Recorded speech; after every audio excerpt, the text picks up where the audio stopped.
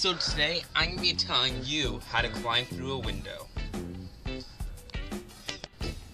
Alright guys, so the first thing you want to do is make sure you have close access to the window. For example, this window is pretty close to the ceiling.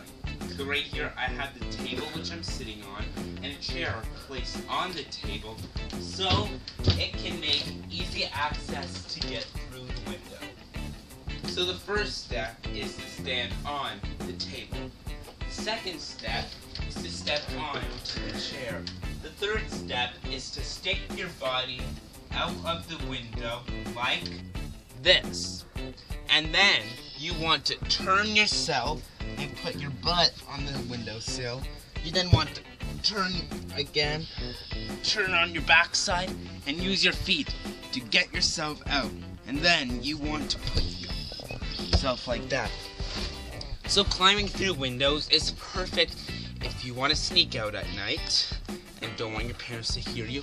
Just make sure that your alarm that lets them know if a window like this or a door is open.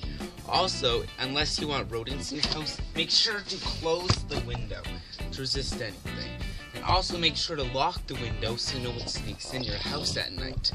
Also guys, if you're sneaking out to a party and all the front doors are locked, make sure you don't have any siblings that are maybe wanting to sabotage you and that are gonna know you're gonna sneak out, that are probably gonna lock the window on you and overall lock you out of the house, causing you to be busted by your parents, especially if you don't have a house key. Also guys, one warning I am not gonna show you a tip for is climbing out a window from the second floor, because it is a long drop.